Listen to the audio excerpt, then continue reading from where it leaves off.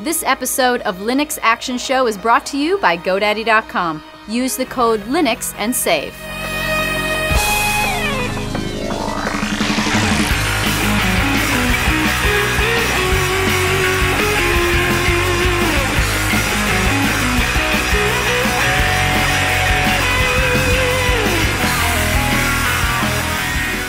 And welcome to the Linux Action Show, Season 25, Episode 1.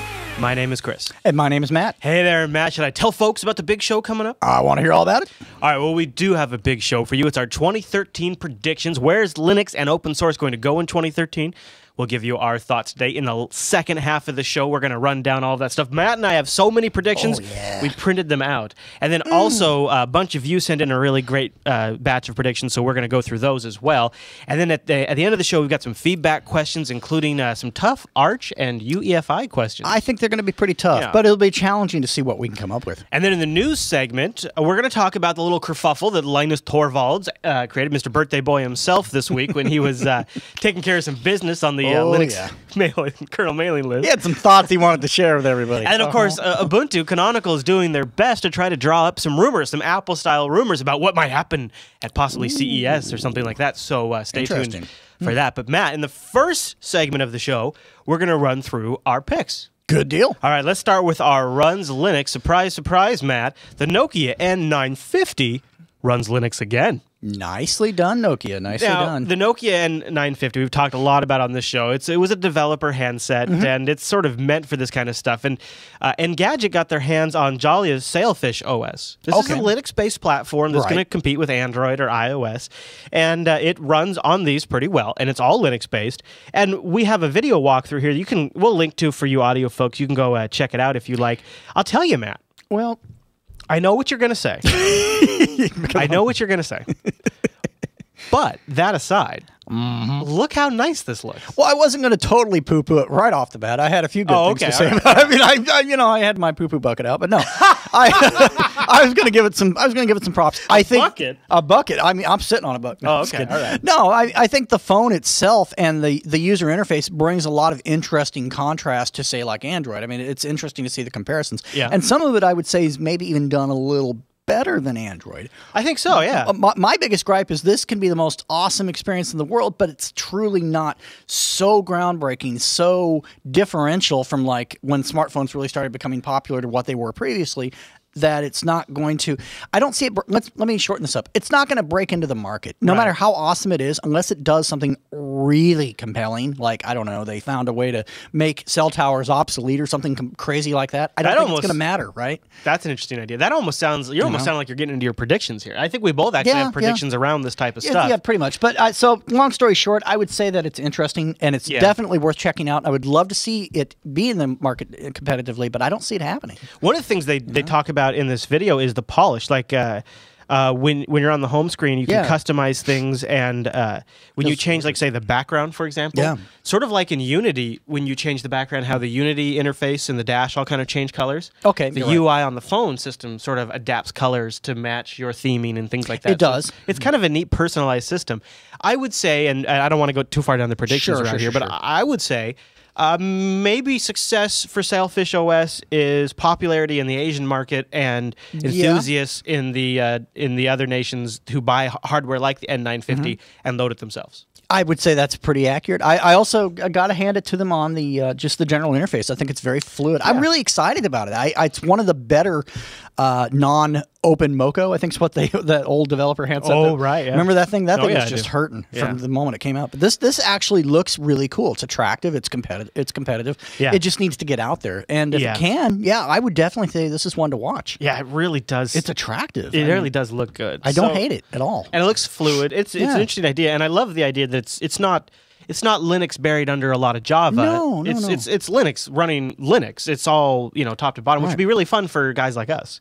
But yeah, all right. Cool. I always have an Android pick and a Linux desktop pick. I'm always really excited about the Android pick, and generally fairly excited about the Linux desktop pick. This week, completely excited about the Linux desktop. Nice. I cannot, and we've actually had a few people send this suggestion into the show too, and it's just so handy. I can't wait to tell you guys about it. But before we get to that, let's say good morning to the fine folks over at GoDaddy.com. Woo! Hello, GoDaddy, longtime sponsors of the Linux Action Show. Woo. And guess what? What's that? See, they're doing a Happy New Year sale, and this is great. Look at this, Matt. Happy New Year. They're wishing me a Happy New Year. Look at that. Already? You can get a awesome. .com or a .co for $12.99. Nice. That's a great deal. That's a real good deal. You know, if I didn't have a way better deal to offer you guys, that's right, Matt. We're still offering the Linux 295 discount. That's a .com for $2.95. If you use the code Linux 295 when you check out, you get that .com up to 3 of them for $2.95. And here's the thing. Here's the thing. I talked to Danica. You talked to Danica. How'd that go? I said, Danica, I have never had more success with these Linux 295 codes. These things are so great. I mean, they're cheaper than an app. They're cheaper than coffee. They're ridiculous. I got an idea. I buy one. And I said, here's what I'd like to do. My birthday's in January. She said, I know. She said, I've been thinking about what to get you. And I said, you want to get me a present, Danica? Extend it through January. Extend the Linux 295 through January. And you know what she said?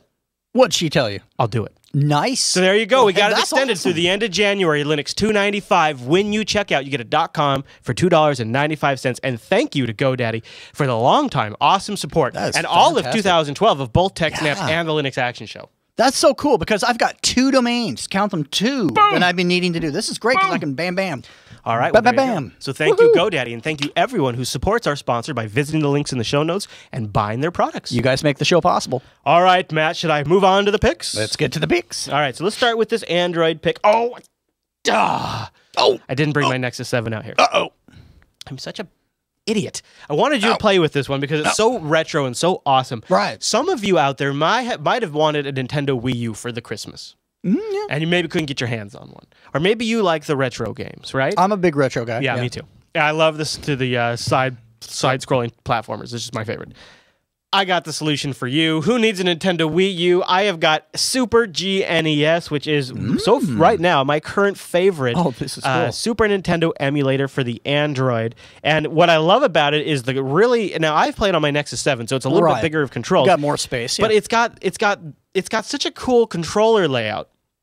But it also really manages ROMs quite well. I have a ROM directory. No kidding. So this is what I do. This is what I do, folks. This is what he does. I have Super. It's kind of a funny name. It's called Super GNES. I have it looking at a directory that I sync to my SD card with Dropbox. So on my computer, when I find a backup ROM that I have for a game that I legally purchased and own forever, and I keep them all in a big box somewhere, I then drop that ROM into my Dropbox, syncs it onto the Nexus 7, and then I open it up. I open up Super GNES, and boom, I'm playing the game. Well, now how responsive? I see the controls. Instant. There. It's very responsive. Zero delay. There's zero delay, and I'm a huge fan of the old Metroid, of Star Fox, of all the Super Mario series.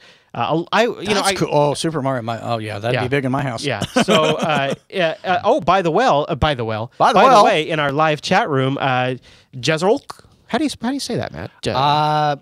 Jazz Rockin' says that it works well with a keyboard on his Transformer Infinity. Well, that's pretty cool. All right. That is really cool. That would be a slick setup. Anyways, there you go. I'll put a link to this in the chat room, and we will also have a link to it in the show notes. I recommend it if you have a couple of old Super Nintendo ROMs, which it is now legal to back up. Right. You can legally back up ROMs, but to understand that this pick by itself requires ROMs to be fully enjoyed. Yep. Just to put that out there. But if you got them, if you got them, so much fun. It's so cool to get all the old sounds again and all that kind of stuff. So go check it out. Back them up. All right, Matt. Now, the next pick is our Linux desktop pick. See, most people, they hold these picks. These other podcasts out there, they hold these picks to the end of the show to get you to watch the whole thing. But we have confidence you're going to want to watch the content. We give them to you early. We're front loading. We're front loading right here. We love to front load. Do this because it makes it sound authoritative. It makes it. I like the clapping sound. That's what front loading sounds like, man. You can look it up on Wikipedia. Okay. So this week, I want to talk about NetHogs. This has been sent in by a few folks. It was mentioned on a Google Plus thread. It's been emailed to us. And it's been one of these that I've heard of, and I'm like, okay, I've got to check out this NetHogs. What is it? What the heck is NetHogs? Well, you know Top, Matt? You're familiar with the Top I am very familiar with Top. I spend a lot of time on Top. Of course. Everybody knows Top. You get the Top running processes on your computer in a very nice list. It's a terminal command. Well, NetHogs, probably in your distribution's repo, it's in mine. I mean, you are running a decent distribution, right? I mean, yeah. I mean, Well, right? check that. But yes. Right. Yes. So anyways, just install NetHogs, and then once you have it loaded, go to your terminal and type in NetHogs. Now, you need to be root when you do this, so you might need to execute sudo space NetHogs. Now, here's what you get. See right here, Matt, a very simple list at the moment, right? Oh, that's tidy. So now watch what happens now if I fire up, say, here I'll launch Steam, and maybe I'll fire up Chrome, and I'll go browse a web page Get too. some action going. Oh, some stuff's opening up there. And you see what it says here, device Ethernet 0, and now it's tracking at a process level which processes are using bandwidth and how much bandwidth each process is using. So now you can see... so if you have a problem application, this is a great way to diagnose, hey, wow, all my bandwidth is being sent down this pipe. Okay. Yep. So now watch here. So now, we're not getting a lot of action because, there you go. Now we're starting to get, now that the Steam client's opened up, you're seeing Steam starting to pull through some data as it's loading stuff up. There. Right. Now, here, I'll go load the Jupiter Broadcasting site too. Okay. And then when I flip back over here, now you'll see Chrome. Here's the this top one here for Chrome. There's Chrome. It's pulling down 50 kilobytes a second, 15 kilobytes a second. And if I go fire up some activity in Steam, like say if I tell it to do an update or something like that, you get to watch it break in process. You get to watch it go. Now, if you have things that fire up in the background, they'll just show up here. So if you're like, God, is something using my network connection? Like, I don't think I have anything open right now. You fire up NetHogs, and it'll start listing the applications that are taking bandwidth. Well, it's awesome. For the audio users, you've got a list for your PID, your user, the program that's being run, the device. In this case, it's the Ethernet device being love that sent too. and received. I love that too. So you know if it's over your wireless. Or exactly. That is actually. And we both tend to run a little bit of both. And it's nice to see that. It's nice, too, that you see the... so here, I'll load, let's install Sirius Sam 3 from Steam, all right? Just for So, I don't have enough disk space. Yeah, Sirius Sam 3 is a big boy, actually. Maybe I'll try Faster Than Light. That's not going to be too big. All right, so here, I'll load Faster Than Light. And now it's cool because... when we go over here, you can see I get, of course, the bandwidth that Steam's pulling down. It looks like about 3, almost 4 megabits. But now, if I go over here and say I start an episode of TechSnap, right? Right. You get the total, too, that you're pulling down. So I like that not only does it break it down by individual application, but I can also get my total bandwidth usage. So I get a pretty good idea how my internet connection's performing, and with the total usage, this is dynamic. This is actually happening in real time. So it's not like a static total to where you have to refresh it manually. It's constantly updating and changing. Yeah. So you can monitor that in real time. You can just throw it up in the upper right-hand corner of your screen and just let it run and kind of keep an eye on what's with going my on. really nice Cinnamon desktop manager right here, I just, boom, see, I just snapped it right to the corner there. Tidy. Yeah. Like it. So anyways, check it out. That's NetHogs. It should be in your distributions repo, but we'll link to the project page too in our show notes if you'd like to play with that. And thank you to everybody who sent that in on Google+, who sent it in via email. I had a lot of fun playing with that when I saw it because I happened to try it out right when I was also doing a bunch of gaming over the holiday break, and so I was loading a bunch of games in, and I was loading games through I pulled down the Humble Bundle, loaded all that through Ubuntu Software Center, and I was downloading games through Steam. So it was fun to actually watch to see how the two were competing. I got to say, Steam has some serious bandwidth. They can really push the bits. But it's nice to know. It's nice to have that visual confirmation of, oh, hey, I happen. Maybe here's a great usage example, I think, to where it really hits home for you. You are running with an ISP to where you have bandwidth limitations. And totally right. You need to know where, you obviously have your allotted amount that you're going with. You're going with your reports from the ISP, but then you need to know, well, how much am I using when I'm running Steam? How much am I using when I'm running whatever program you might happen to be doing? Or how much now that Netflix is working with for some desktops? How much is Netflix pulling? I didn't even think of Netflix. Netflix would be a big one. Yeah, Netflix, Steam, things like that for sure. But not Jupiter Broadcasting. No. That runs over the interwebs. That's all right. Totally different deal. So before we get to the news, a couple of pieces of business. Number one, I want to remind folks about our affiliate links. Go over to jupiterbroadcasting.com, and our affiliate links are down at the bottom of our page. If you click there before you shop, or grab our Firefox or Chrome extension, it'll tag your shopping session, and even more than we have linked down there. And thanks to everybody been using it over the holiday season. And the extensions are the way to go. It's a great way. You know what? Think about it then. And then also, if you want to get something into the show, you want to ask a question, you want to submit a news story or vote on a news story, head over to our Linux Action Show subreddit at linuxactionshow.reddit.com.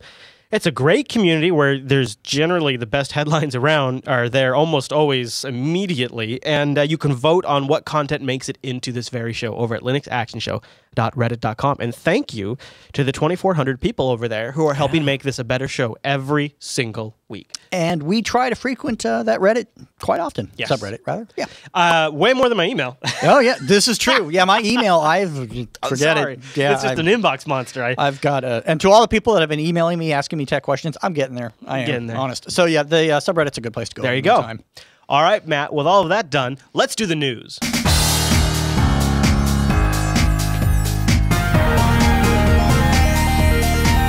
Hey, what's new in the news? All right, Matt. Our top story on the news docket for this week. And I think we'll kind of bang through these fairly fast so we can get to the predictions. Definitely. But there's a few we just got to cover. Yep. And I think it would only be appropriate for our first story to be this historic announcement. After 12 years of development, 12. E17 is out.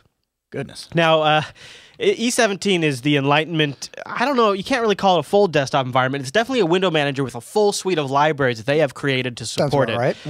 If you've been waiting since December 2000 for E17, also known as Enlightenment 0.17, you've probably had some idea that Enlightenment is a window manager or possibly a desktop environment, although the developers try to diffuse that and dispute that. But suffice to say, you're pretty much safe to think of it either way, says the article. And the coders are more interested in putting out software that they consider sufficiently done than incremental release numbers. That means they've made some side trips along the way and they've created, like, for example, an entire set of underlying portable libraries. But according to the release candidate changelog from a few days ago, the very latest changes, everything's been put together and it is out now. And they've put out a really great overview of some of the, at least, some of the high-level features. And man, it looks like a great freaking release. And so what Matt and I have decided to do, and we've linked to a few distros that they're kind of their gimmick as they ship with E17 as their desktop. We're going to review Bodai? Bodai, I believe is what we settled on, yeah. That's sort of the popular one that you've probably heard of out there that ships with Enlightenment. We're going to review that next week. Hopefully they'll have their version out that has all the final Enlightenment bits. This is, this is exciting, not so much from like a disrupt the desktop market. No. But it's exciting from, it's a completely different kind of open source. Instead of that fast, iterate, release, doesn't matter if we break because we need to get people using it, we need to get bugs fixed, and it's this more slow build, slow Debian burn approach, kind of, almost, yeah. Yeah, it kind of feels like that. For me personally, I think it's compelling to have that other option, especially with some years behind it. It's cool. Yeah, and what I think is kind of interesting about it is, while we have GNOME and we have Unity and we have Plasma Active and all of these really touch-focused interfaces, Enlightenment is already seen deployment and success. It has. And see, that's where the rubber hits the road with something like Enlightenment, is that if you have a distribution that's willing to go full barrel with it and actually make that part of their user experience out of the box, then it becomes very relevant. And it's about time because it's a really great desktop experience. I think this is awesome. And we're seeing some OEM vendors take it and sort of package it up and make it their own, and then they sort of ship it closed up in the sense that it's like this locked box kind of thing. But it's still interesting to see it deployed. It's been interesting to watch this over the life of the show as it's been slowly. I mean, I used to call it DR17 because it was the developer release. I just remember going way back with this, so it's kind of a big deal to actually see it ship because I'm not sure if I ever actually thought it would. I've been hesitant on it. I've and I'm being kind, but the one thing is the fact that they're not shipping too early, and I know that sounds kind of silly, but to me, I think that maybe them holding back on it, they're releasing it at the right time. We'll see. Where there's enough people interested in experiencing different experiences. We'll try it next Sunday. Yeah, and see how it does. Yep. All right. Let's move on to Linus. It was his birthday this week. He shared birthdays with Lieutenant Uhura, somebody else, really quite famous, and some other people. Cool. Very nice. People I know on Google Plus. Anyways, he really caused quite the dust up, as he tends to do these days. Maru, shut the F up! Was his opening. How do you spell Maru? I'm sorry, I'm mispronouncing that name, but it's some guy he told to shut the blankety blank up. A Linux kernel developer, and this was on a mailing thread on the Linux kernel mailing list. And what is interesting here is Linus is really getting pretty aggressive in the email. I mean, his opening line is, shut the F up. Yeah, that's that. I'm going to say that's fairly straightforward to the point. Now, what I found, what the cause of Linus's frustration is that a patch was submitted that broke Pulse Audio and a bunch of things in KDE. Okay. And then when it was brought up, the blame was placed on the userland applications instead of the kernel patch, which was changed and broke everything. Yeah. As well as like an error code return was changed, and it was changed to something that just really didn't make a lot of sense. And Linus was pretty okay with that until the user space blaming started. And that's where Linus really erupted, is like, no, you submitted a patch, you broke user space, and now you're coming at me with an excuse trying to blame it on on them. And that is not acceptable as a kernel developer. We do not break user space. And he put that in all caps. We do not break user space. I think this is interesting when you go back and you look at Miguel Idicaza's post, where Miguel said, Linux desktop has failed. Linux desktop will never be successful because the kernel developers don't give a crap about userland and they're constantly breaking it. Well, see, this would seem to be the exact opposite of that. But there's the split right there. They don't give a crap about userland. Probably true. They don't, and they're constantly breaking it. False. So in reality, the split there is that you can't have it both ways. You know, if they did or didn't care, there has to be some interaction there. There's no interaction with userland. Of course they don't care because they're not interacting with it. Why would they? I mean, you know. Yeah. I mean, I'm not saying they should or shouldn't. I'm saying perhaps them being agnostic and detached from it provides them with more freedom to concentrate on what they rock at. Yeah. And that's the kernel stuff. Just saying. But I do think this takes some of the sting out of Miguel's criticism in the sense that there's obviously a very clear policy about attempting not to break it. But anyone that took that seriously really ought to reevaluate it, especially now, because from day one, I thought it was kind of it's bunk. It's just opinion, you know. Yeah. Where whether or not it breaks something, that's factual. It does or doesn't. I mean, that's pretty black and white. So there's the basic rough explanation of what the email thread was about. What then ensued, and you know, you can find. I'm sure the thread's pretty. We have a great thread on our Linux Action Show subreddit. Is we sort of bounce back and forth between people who are quite offended by this behavior of Linus's, saying how unprofessional it is and how, you know, he's not creating a team environment and an open source collaboration is key. And Alan Cox said that that Linus should learn how to talk like an adult and speak and learn to speak to other adults. And we had a lot of people in our subreddit who you know, were kind of on either side of the fence. I liked In 8's World. This is actually my take on it too, and I just want to read his comment because he basically says what I was thinking. He says this has to be looked at in context in which it exists. You don't get to hear Steve Jobs telling off a designer who just broke the cardinal rule because it didn't happen on the internet. It happened in a closed door meeting. As far as I understand, the kernel maintainers usually work for one of the hardware vendors, and while they're supposed to be independent, it's possible they are under some pressure by people who actually pay them to get things fixed or to point the finger elsewhere. They certainly aren't paid by Linus, so what else does Linus have to do? What else can Linus do besides publicly shaming them to get their cooperation? You can't compare management style in a company where the manager has control over the subordinate's future earnings or employment with Linus's influence over these folks. It's just not the same relationship. Linus took out a can of whoop ass and let loose because that's all he can do. Well, and another strategic move that this does for Linus as well is that if you think about it, if this does in fact roll downhill and hit us, I'm not saying it will or it won't, but if that does in fact happen and this bug exists and we're looking to place blame, isn't it strategic for him to have it to where it's like, yeah, I called the person out on this early on, right. Bam, and I did it loud and proud. That's a great point. So not only that, but isn't it a fantastic way with a lot of public splash to say, hard line, no dispute. Our policy is we don't break userland. You know, all those people that say we do, they're wrong. Look at me yelling at this guy because he just broke it. Right. And it's sort of like, it doesn't even leave room for debate. It just establishes that's how the policy is. And he just does that now publicly. And now we will all go forward knowing that Linus's policy is never break userland. That being said, regarding his first statement of that particular post where he basically said, shut the blank up, I'm in agreement that it's really unnecessary, especially publicly like that. I think it's probably not that it's harsh or not harsh. It's just that, you know, it doesn't really add anything to conversation. By the same token, for people that are offended by it, this is not a mailing list that kids are reading. This is not targeted at children. This is targeted at other adults. And if they're offended, don't participate. If you know. Yeah. So I mean, really, it's very, you know, pretty much do what you want to do with it. But I think for myself, it does kind of get silly after a while. I mean, I can see that point. Yeah.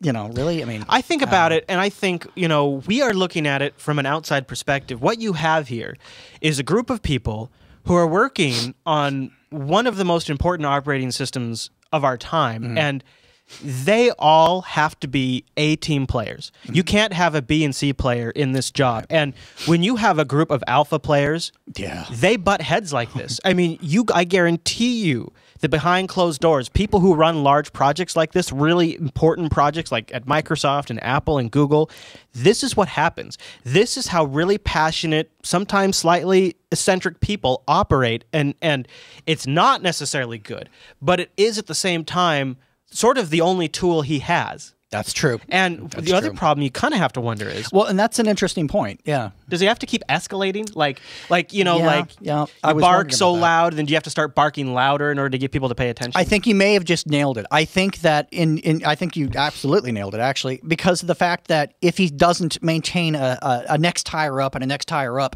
if you are in a room full of A-list or A-type personalities, you do start becoming less and less recognized, Right. even regardless of your position. you got to be the top dog. Okay, now that can make sense to me. So I can see the shut the blank up as kind of being I doesn't matter if it's almost like it doesn't matter if he's technically right or wrong. This is just how it is, and Yeah. I'm Linus, and I say that. And the other flip side of it is, for me, it'd be a privilege to get screamed at by Linus. Oh, it would be awesome. That's right up there with getting spanked. What? Woohoo! No, I'm just What? No, kidding. wait a minute. I'm married. I'm kidding. Anyways, I think the underlying thing that the one last point I want to make though is that he's going to have to update this at some point to eventually we're going to have to start going multimedia in order to make his point. We're going to need YouTube videos. Well, we have the FU NVIDIA video. No, I mean like embedded in his little threads. Oh. To where he's like literally, it's like interactive. It's like for a response, click here. I mean, An animated GIF of him flipping off. Yeah, he's going to have to bump it up because you will hit a glass ceiling, Linus. I mean, Well, Linus, if you ever just need a saying. platform, you're Yeah. welcome to come on the Linux Action Show to cuss Totally. people out. Yeah. We won't even bleep it. Yep. All right, Matt. Okay. Well, here's our next news story is the very thing that sucked all of any free time that I might have had over the holiday season. The Humble Bundle 7 is out. Now, we just covered a story about the THQ bundle, and people were a little upset. This is back to basics again. It's an indie bundle. Everything's available for multiple platforms. It's DRM free, and we're talking some really, really great games. Personally, Snapshot and Shank 2, I absolutely am in love with. I want to make out with Snapshot. Cave Story Plus is one of the best known indie games of our time. It's very side scroller, old school platformy. Basically, if you like the Super Nintendo emulator that I talked about for an Android pick, you're gonna love Cave Story. Because it reminds me a little bit of Metroid. Oh yeah, no, I can definitely see some Metroid there. Yeah, which is all I need. That's hello. Yeah. Now the other thing is, if you pay a little more than the average, you get this. One of the games you get is called Dungeon Defenders. And what's interesting? By the way, we also get Indie Game the movie, which is an interesting watch, especially with the Meat Boy dust up that just happened. They're featured heavily in this documentary, and it gives you a little insight into how they work. Interesting. But here's what's cool. So Dungeon Defenders, the one you get if you pay a little more, you get unlocked. Dungeon Defenders is also the first Unreal Engine 3 game that's been ported to Linux. So you have kind of have, not only are these first time premieres for almost all of these games, not all, but almost all these games for Linux. It's also our first Unreal 3 game. Now we're going to see a lot more of these, I think, in 2013. We'll save that for the predictions section. But I got a chance to play it. Oh, it looks awesome. I mean, I don't get terribly excited about a lot of the games that come out, but this one really got my attention because I was such a big Unreal Tournament fan that I wanted to see that engine progress and to come back to Linux. And it's like awesome. It's such a cool looking game. And look at the characters. Yeah. Very, very, very cool artwork. Very characteristic the shading, and detailed. The movement, everything's just fluid. It's got the sort of the cell shaded look with an updated, modernized, like dirty, rugged look to it. Now, Ryan Gordon, we've talked about him before, he announced on Twitter that he was responsible for porting the Unreal 3 engine to Linux. He confirmed that Dungeon Defenders was his work, and this is also the first game he ported using SDL 2.0. So, and he's actually been contacted by another game manufacturer who uses the Unreal Tournament engine and says, hey, yeah. so I heard you're involved with that Dungeon Defenders. You want to talk to us? So I think we're already going to see more. I definitely think we're going to see more. And what's awesome about this game, too, is that this is something that the family can play. It's something my wife and I would both play. I think it's not just targeted at one particular type of person. Yeah, and to unlock it, you just have to pay more than the average, which is $6.61. But before we wrap up on the Humble Bundle, let's do my favorite part here, Matt, where we look down at the score. Let's see how we're doing here. All right. How's Linux rocking? How's it going? All right. So the average purchase price for this Humble Bundle is $6.61. Now, they've already made $2.3 million. So they're not hurting for cash. They made $2 million like in the first 4 days. They're doing fine. Yeah, I think it's awesome. It's just going strong. Yeah. But, it's really is quality. It's reason. So the average Windows price, $6.14. The average Mac price, $7.87. The average Linux price, $10.40. Boom! Linux is always representing a very strong showing here, ever since we've ever talked about these. Well, and even in the pie chart, it looks to my naked eye as if Linux has actually overtaken Mac in that. Maybe. It looks, I mean, I'm just looking at the pie chart. I'm not looking at the hard numbers. It's very close. But so financially, they're definitely more motivated. And then, of course, in the pie chart, it looks like they're coming along nicely. Yeah. I really liked this bundle, so I wanted to give it a good hearty recommendation. Speaking of games that are safe to play with the family. Oh, yes. Snapshot is totally kid-friendly. I played it with my 3-year-old or 3.5-year-old. He loves it. The concept is, and what's really thrilling for me is I actually talked to the developer at PAX about this game, and I just love the concept is you have a little camera, you take pictures of objects, and then once you take them, you can move them around the world. So it has this whole digital camera element to it, and this inventory, and if you take pictures of certain things and save them in your inventory, you get points for them. And it's puzzle solving with a completely new dynamic, and it's also a side-scroller platformer game.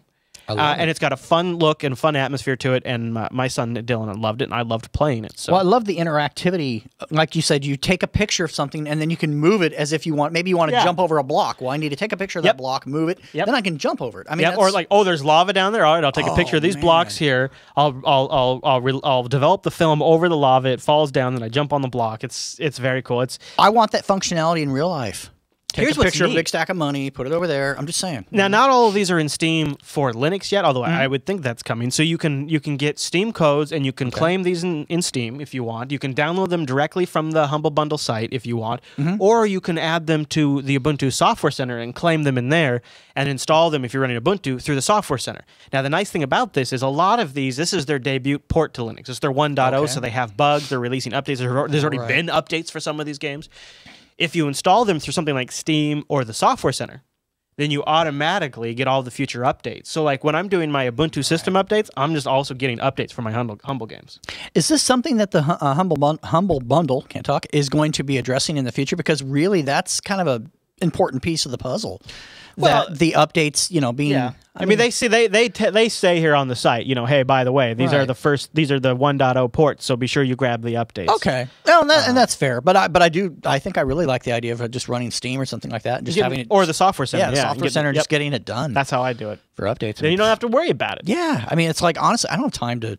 That's why part of the advantage of running Linux is that the updates just take care of themselves. Speaking of Steam, our next story, just a quick one here, nothing major to report yet, but according to a Valve employee post on the Steam forum for Linux, Steam is seeking for feedback on upcoming package install changes to make Steam more compatible with other Linux distributions. Nice. Yeah. Nice. So what they're talking about doing is, when you install a game on Steam, sometimes those games have dependencies, and they just assume they can apt-get install or something like that. And when you're running Steam on Arch or Fedora or whatever, that's not going to work. Right.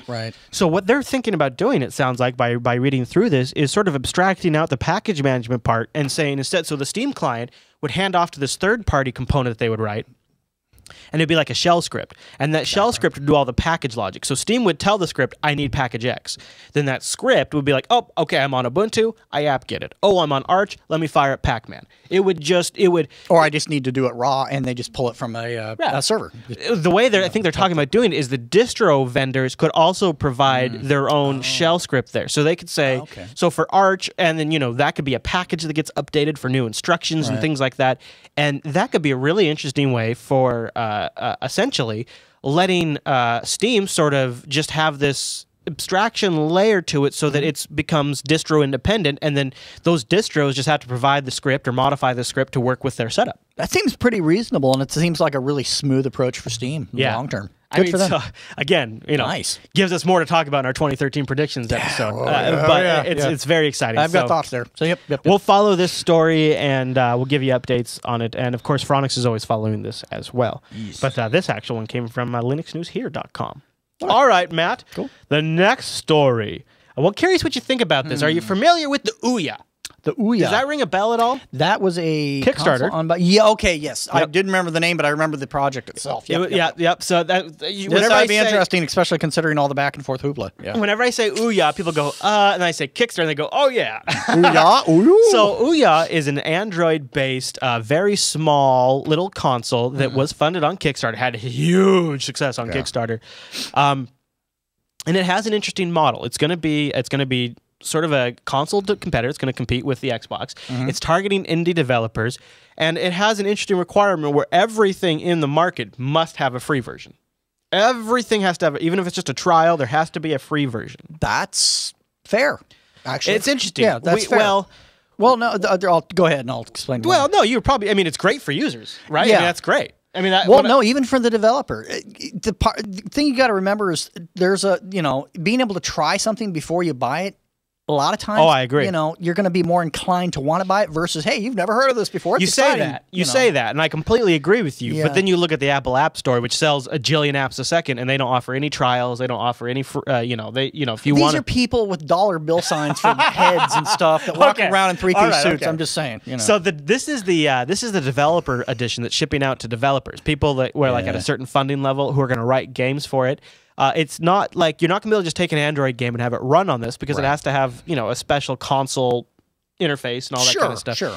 Now, Michael Dominic and I debated the hell out of this on last week's Coder Radio episode 29 because he's looking at it from a developer's perspective saying, there's no incentive for me to write applications on here to make money. And he's like, I think it might be. Anyways, the other thing you have to consider is they're getting into this at the same time that Steam is getting into this with the Steam box. That's the bigger issue, I think. So that was something else we kind of fleshed out. But it's interesting. So here is the Ouya. You see, it's right now it's coming in a clear acrylic case. And it is literally like the size of a Raspberry Pi with beefier components. See, they're going to open it up here. And nice. Okay. He's going to pull it out. And it's got a little fan on the CPU or the GPU, I'm not sure, to keep it cool. But look at the size of this thing, Matt. That might even be smaller than the Raspberry Pi, actually. It's in the running at very least. That's really tiny. Well, it's got a little fan going there. It's kind of cute. Yeah. See, and things like this, or at least I'll just say this specifically, this is a great toy for enthusiasts, but I think the bigger issue is the end user market. So, from a developer's point of view, and I'm not a developer, I would imagine the bigger issue is this is great. I develop a game. Is anyone going to play it, buy it, try it? Care. It's got, I think, if they hit that $99 price point, it might be cheap enough where people are willing to try it, especially when for $99, I buy this, and at least everything in the market I can get a free version of. But how much is a Wii these days? Really? I'm not sure. Yeah, see, and not only that, and then, of course, you got your little Wii store where I buy games. But the games are a lot more expensive there. Not necessarily. I mean, you get some some of them are pretty weak, but yeah, I'll give you that. I mean... Personally, I'm siding with you, actually. I mean, I'm trying to play devil's advocate here, but I really have no interest in that. Exactly. It's just kind of, I want to see this do well. Yeah, exactly. The price point's awesome. Exactly. Yeah, it's got a Tegra 3 in there. It's got 8 gigs of flash storage. It's got 1 gig of RAM. So it's not going to do anything crazy, but it could play some games that are out there. I think if they could really saturate the enthusiast market with the types of games that they're interested in, it could really do awesome. So that might work, maybe. No-Go in the chat room says Wii games for download are between $5 and $15. The console is about $150. Okay, thank you. Yeah, I think you're right. I think the last we bought a Mario thing or something like old retro Mario thing. I think you're right. It's like $5 or $6. Bronwyn says she's excited for this thing. I think it might fizzle out within 5 years, though. So it'll be interesting to watch. We're going to follow it, obviously. Little Linux running device. So could be a pet rock. We don't know. Maybe. All right, Matt. So this next story is interesting. It's one I think we probably saw coming for those of us who follow it. Compiz is shifting from development mode to maintenance mode. This is a blog post by the Compiz developer. Now, remember, a couple of weeks ago, or maybe it was on Coder Radio, I talked about the fact that the Compiz developer left Canonical to focus on his school. He's now posted on his blog, and I think he's making some interesting points. So I wanted to read these, Matt, real quick. Okay, let's hear it. He goes on to say, I think it's fairly obvious that at this point onwards, that as a project itself, it's no longer viable to continue development of Compiz. Lots of people still use it, though, so it's worth maintaining for those who use it, but nothing more than that. Looking forward to a post-X11 world and a post-desktop world in the near future, geez, I hope not, I've been personally questioning the need for yet another window manager and system compositor. He goes on to mention that with Wayland, this is going to be built in, and Compiz will become less relevant. Now, he does mention Compiz. He kind of proceeds to list out some of the nice advantages that Compiz still offers. He did a good job there. I agree. Yeah. So, yeah. I thought that was nice. Yeah. But I wanted to wrap it with this. He says, and this is something just to think about, and you could kind of tell, I think this has been weighing on him for a little while. Re-implementing an entire compositing engine and window manager just to get the functionality that people liked in Compiz doesn't make any sense. I cannot, in good conscience, continue a project in such a direction that would add more fragmentation to the ecosystem and potentially see new developers pitted against each other. He goes on to mention that he thinks one of the untold costs of open source fragmentation, he says the real practical toll of fragmentation amongst the Linux ecosystem, it's not that there are multiple implementations of the same thing. It's that there are multiple implementations of entire cars which do almost the same thing, but different from everyone else. Some say this is free software's greatest strength. Now that I know the personal and technical toll of fragmentation, I see it as its greatest weakness. So he's talking about sometimes it's not just the fact that we have Cinnamon and GNOME 3, but it could be the fact that at an implementation level, developers have to write to different APIs or different standards for different things, and so therefore they can't just focus and make great products. Everything he said. I'm not saying I agree, but I'm saying there's probably elements of truth. I'd say I agree with everything he said, but that being said, I would also say that this entire post sounds like something he might be trying to convince himself of, or at least giving himself an exit out of burnout. Just my personal opinion. But that said, I do not dispute anything he said. He has a very well, carefully laid out argument that I can't dispute that. Yeah. But I definitely think this is burnout. I don't think he cares. But don't you also think that in terms of timing, it's put it into maintenance mode. We don't need a bunch of new features. No. And Wayland is going to solve this problem eventually, someday. Yeah. No, and I definitely think that's what will end up happening. But at the end of the day, I feel very strongly that he probably feels like it's done all it's going to do. Yeah. As you he's said, done with it. Yeah, he's done with it. And Yeah. he's just, he sounds pretty burnt crispy. You know? Yeah. And that's understandably. fair. You know, he's been the single guy on a pretty important project. Well, if you scroll up on his page, it had a little picture of an indifferent man, and so really? to me that we kind of laugh and I laugh and joke about that, but it's man. Maybe there's something to that. Maybe he's kind of done, and he's ready to move on with his schooling and get on to other projects. Good catch. So yeah, just all saying. right. Put that out there. Next story on the news docket, just a quick one for you XFCE fans. Linux Mint 14 and Nadia. That's what the code name is. XFCE edition has been released. Always a solid implementation of the XFCE desktop. So this is rocking XFCE 410. And it's got all the other improvements that Linux Mint 14 brought along with it. Linux Mint 14, I think, is a great release. Yeah. If you want to try it out, boom, there you go. Link in the show notes. Very cool. I want to just give them a special plug because I really think that team does a great job. Now, there was something interesting that was included in that release that caught me off guard. Oh, now, yeah? Well, it's just interesting. Now, Moonlight was part of the inclusion. Really? Silverlight? Yeah, Silverlight. That thing that Microsoft basically put down with a bullet. Or slowly Yeah, and then, torturing. of course, there's Novell's Moonlight, that thing that never actually did anything. I'm just saying. Like, So they list Moonlight as a feature? Moonlight was a feature in the show in the list there. I believe. Scroll I really down, didn't check it out. And I believe You're Moonlight. right. Yeah, Moonlight. So that was the one thing that stood out to me personally is the fact that they included Moonlight. That is funny. Why? I mean that legitimately. You're not going to do Netflix with it. There's already a wine solution for that. You're not going to really do anything with it because it doesn't do anything very effectively. They do have some new releases out, I guess, now. Maybe that will change, but it's just why? I don't understand why. Matt, that's a funny one. Now, on the tails of that, I also want to give a mention that the Linux Mint 14 KDE edition has been released as well. pretty. Features KDE 4.9, and by the way, Matt, Moonlight. Gotta have that Moonlight. What the hell? Strangers in the night. Do. All right, so unfortunately, due to a graphics corruption bug, they had to remove libturbo.jpg. No, I'm kidding. Uh-oh. All right, I'm just joking. All right, so go check out those releases from the Mint project. Now that we've covered our obligatory Mint news, let's talk about some crazy things that Mark Shuttleworth said, and then we'll wrap up the news segment. We actually need a dancing Mark head Yeah, for no that. kidding, A right? graphic, that'd be awesome. Okay. So every time Mark Shuttleworth blogs, I have what I believe doctors call a panic attack.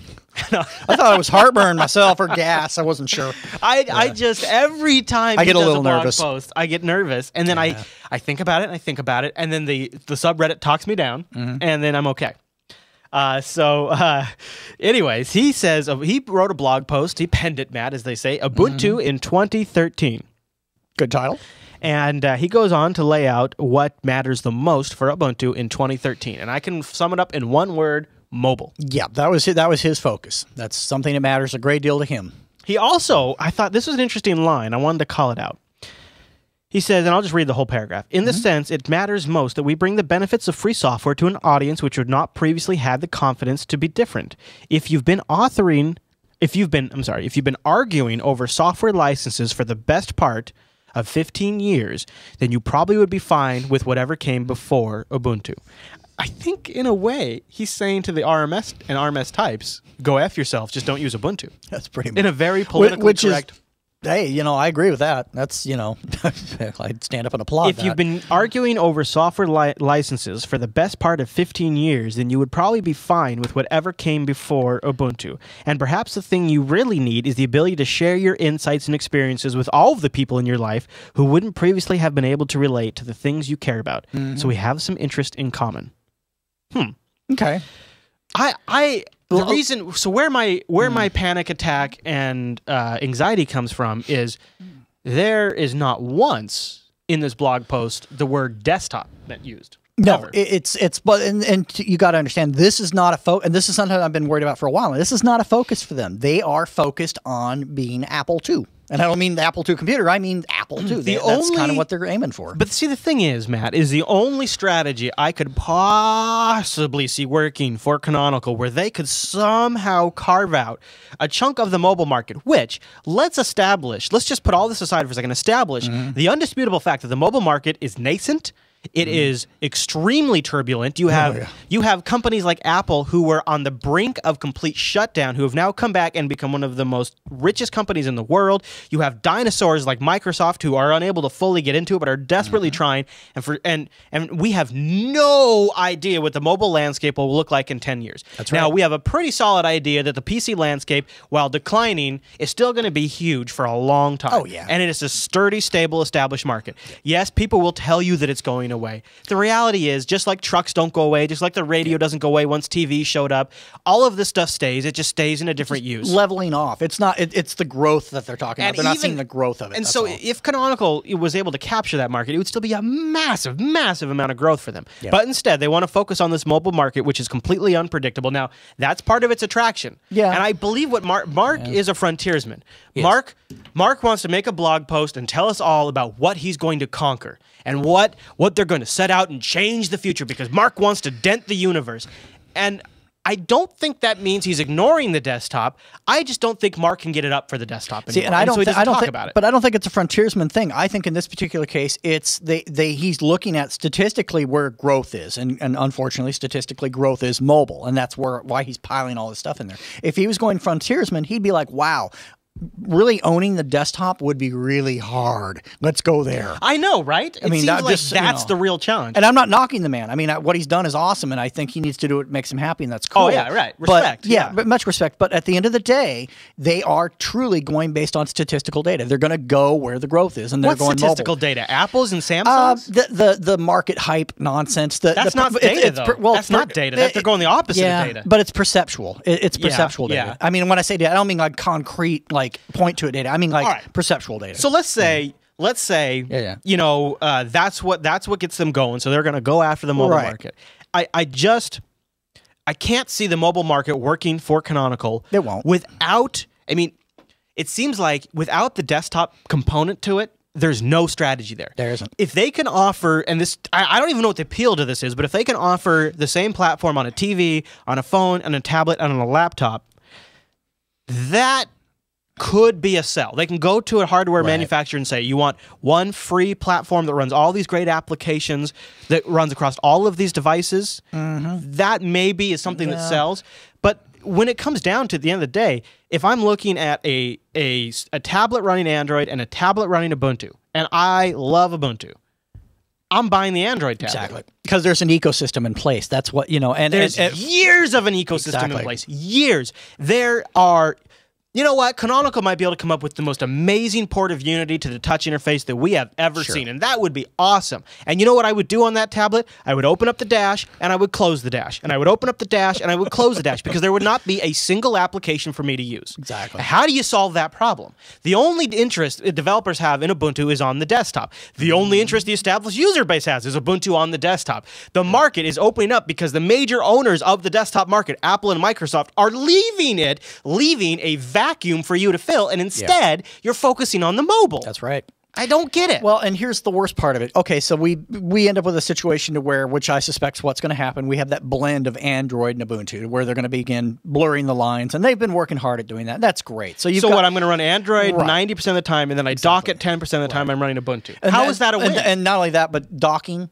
How 1990s of you. I mean, really. I mean, even if you had some magic wireless specialized super monitor that could wirelessly interpret that a phone entered the room and give you there's a lack of a killer app. And the other thing I want to mention really, is there's no killer application involved. Yeah, a lack of a killer application is absolutely going to be something they'll fight against. And the other thing that I think maybe potentially the Surface and Windows 8 is teaching us, and I think it's the bet Apple made, is maybe we should consider that these mobile devices shouldn't be running the same operating system that the desktops are running.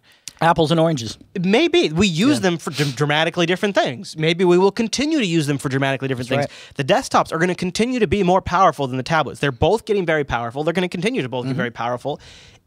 Maybe Apple's billions and billions and billions of dollars in selling an iPad. I mean, if anybody in the market should be integrating the two desktops, it should be Apple, right? Because they're selling so many of the damn things. But they still recognize the fact that OS X needs to be a standalone operating system. Now, I think they're going to blow it.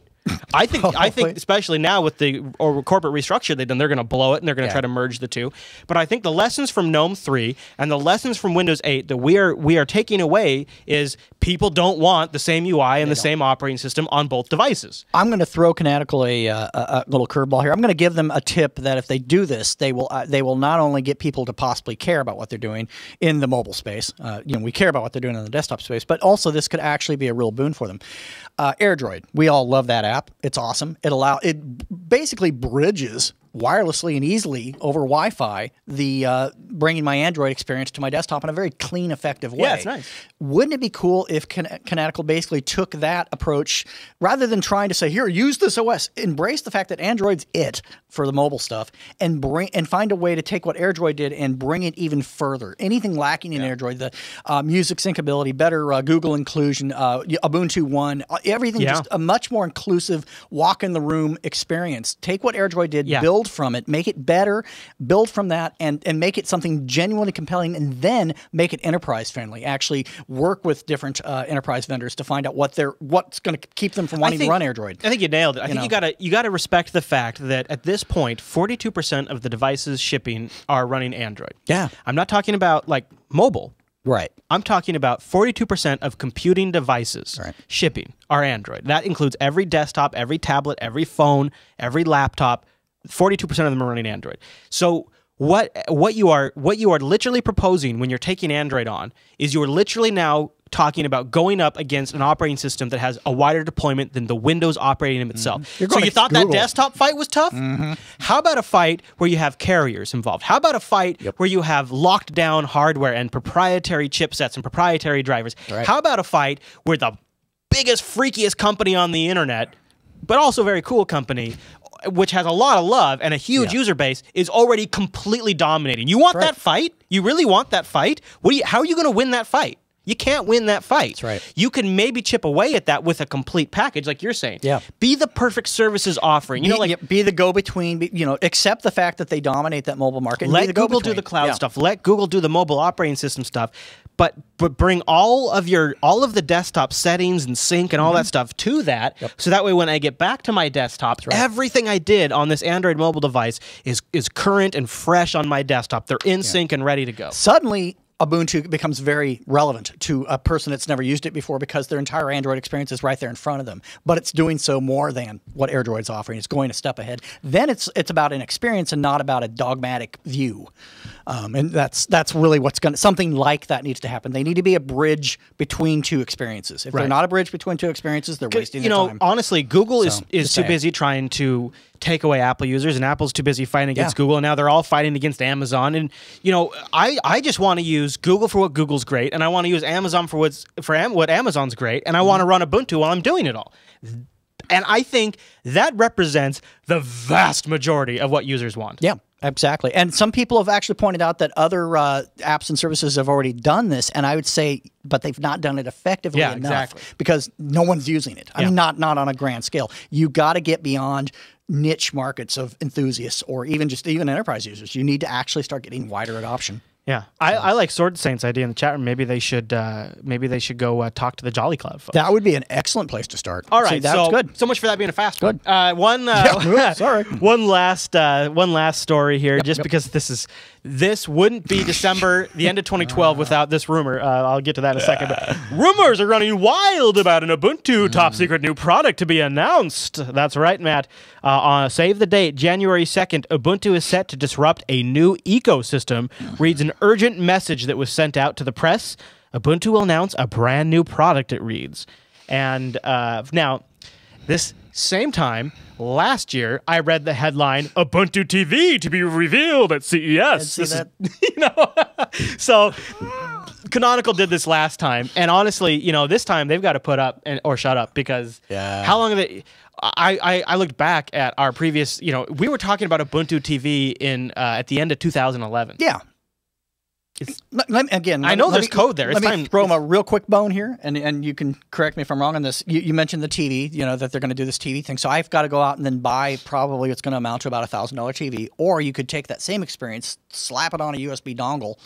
Maybe they will. To pop it in there. Now, if they do that, I care. They don't care. I go with Nogle in the chat room. If they announce a new product, I'm not really all that interested. If they announce a shipping product, if they release a product, then they've got my attention. Okay. Well, that's good. I like that. I'm done with the vaporware, Matt. I'm done with it. Done with it, huh? All right, cool.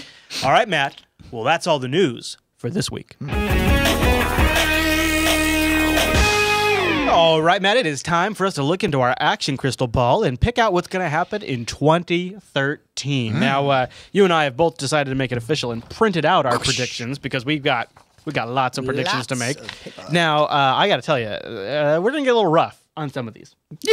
A little rough on some of these. No lubricant provided. It will be a little rough around the edges, but there's some hard truth. Hard truth. Exactly. Hard truth, a little medicine.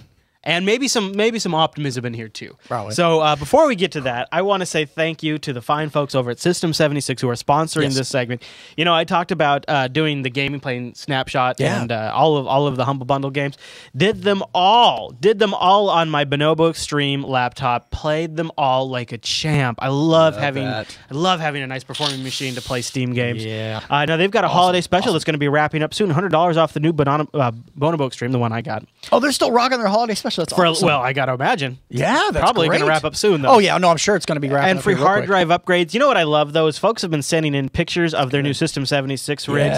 Psychodyne sent in this one of a laptop. And what's so funny about this is he got the Pangolin. Pangolin. Performance model from System 76. Says he loves it. He was so excited when he got it that he opened it up in the car. He went to the mailbox or whatever. Yes. He's like, he had to open it up, and he took a picture of his cell phone and submitted it to the subreddit. Oh, my God. That's awesome. Yeah, it looks that nice. I love the keyboard. Yeah, so thank you for sending that in, Psychodyne, and please, if you get a new System 76, we want to see a picture of it. Email the show, linuxactionshow, jupiterbroadcasting.com, or even better submit to the subreddit. Damn. It's just awesome to see these rigs in real life.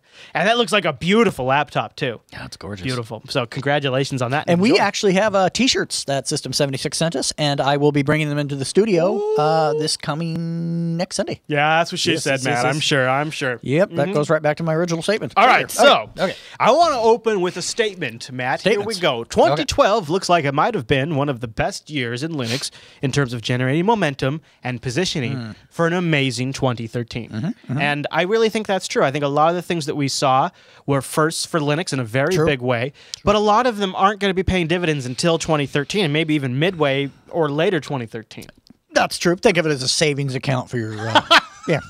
Okay. It sounds, I don't know. All right. So why don't we start with our distributions? That's probably a good place to start. All right. I want to start with Fedora, and then we can kind of work out from there. Cool. Okay. Yep. Let's work it out. All right. So I want to start with my thoughts on Fedora. Is I think in 2013, Fedora will continue to search for what I call its focus. And one of the questions it's going to have to sort of come up with is, do we want to be a competitor with CentOS in a sense, or do we want to try to become like this Arch competitor in a way. Right. And go sort of the rolling Finding release. its home. Yeah. Right. The Fedora project's lack of direction and focus becomes more clear. However, enthusiasts will start to leave. Users who live, breathe Red Hat Enterprise Linux will not really think it's a big deal and remain. Hopefully, by the end of 2013, Fedora will be in the right gear and on a track that they can have some passion about. Because sometimes I feel like the Fedora team's infighting and all this kind of reflects on a lack of passion they have as a project. And I think it's a pretty safe bet that by the end of 2013, they're going to be switching to a rolling release even before then. So I also think you're going to see more and more people moving from Fedora to Arch. Yes. Yeah, that I agree with. All right, Matt, what you got there? Okay. Well, basically, I'm just going to break it down into little bullet points here. I've got basically starting with Fedora is a bleeding edge distro for those who prefer RPM-based experiences. What do I mean by that? Well, it's definitely a cutting edge, bleeding edge kind of experience. Yeah. But it's not really anything any better or different than other bleeding edge distros. It just happens to offer RPM packages from my perspective as a casual user. Do you think in 2013 the Fedora project will be like the first distro that's like a package-based distro that ships Wayland? Very possibly. Very possibly. I could see them doing that more so than some of the other bleeding edge distributions that people are popular with. Yeah, I could say that's definitely possible. All right, continue on, sir. Okay. Unlike Debian, I see its development speed from the likes of Ubuntu. So what I mean by that is it has kind of a Debian-like mindset as far as you get what you get, but then its development cycle is much more rapid, much like you would see with Ubuntu. So, I mean, they share some similarities there. But the closing statement I would have for Fedora comes down to who it's for and who it will continue to be for in 2013 is basically it's for people that are already used to a Red Hat or CentOS environment. I don't see newbies or even other advanced users coming to Fedora and saying, wow, I feel like I'm at home here. There's no compelling reason now or further in the year for that to change. That's interesting. That's kind of what I was saying too. You know, I was saying Red Hat Enterprise Linux users will continue to use it, and that seems like that's going to be an issue for growth for them. Yeah. Oh yeah. It's going to be stagnant, and I'm sorry to say that because I think Fedora's at one time was a great distro, but it's some of the best stuff that the other distros use came from Fedora. Right. Yeah. So it's like, and you got to wonder, is Fedora going to look at 2013 and say, we want to become the Debian of RPM-based distros, and we want people to build on top of us. You know, they've played with spins, and that works pretty solid. But, you know, do they maybe move to a rolling release and say, okay, everybody start building off us now? Right. And will people want to do that? Yeah, exactly. And where their focus is and whether or not, I mean, are they desktop? Are they, I mean, CentOS has got the server stuff pretty much taken care of. A rolling Fedora seems like the good base for GNOME OS. Oh, it would be an excellent approach for them. And honestly, it would take away a lot of their headaches. So regardless of what their focus is, going rolling release would just remove a lot of stress from them, I think. Yeah. So yeah. Okay. Move on to OpenSUSE? Yeah. All right, I'll start here. OpenSUSE's core team gets better and better with community communication and marketing, but their corporate backing slips further away as it focuses on more specific businesses. And I linked to a blog post from an OpenSUSE contributor where he says, you know, we need to collaborate or become obsolete in general. Good. Yeah. So I don't know. I'm not terribly pessimistic for OpenSUSE. They've got a lot of great talent. They do. They put out some great releases. They put out some great community interaction. They've got great passionate people working behind the project, and they've got interesting ancillary services. Attractive desktop.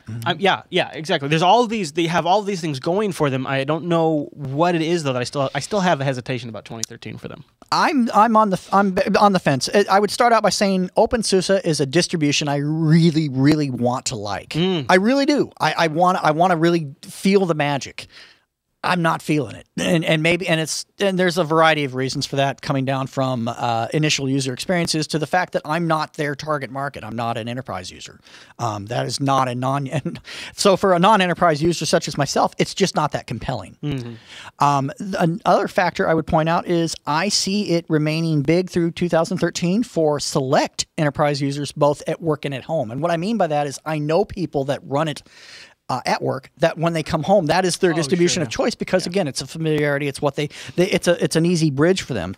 But outside of the enterprise space, I don't really see any reason to get too excited about it. If you're not someone like, you work with a lot of enterprise stuff, I don't. And so for me, I don't care. And I don't mean that in a negative way. I just mean I'm not their market. And so I see a glass ceiling approaching to where they're going to be in a finite space of the enterprise market only. And outside of that, I just don't think it's going to matter.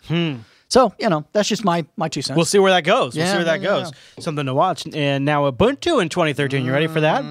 So unsurprisingly, probably to a lot of you, I think this is the one I have the most on. Same here. Yeah. Both love and hate.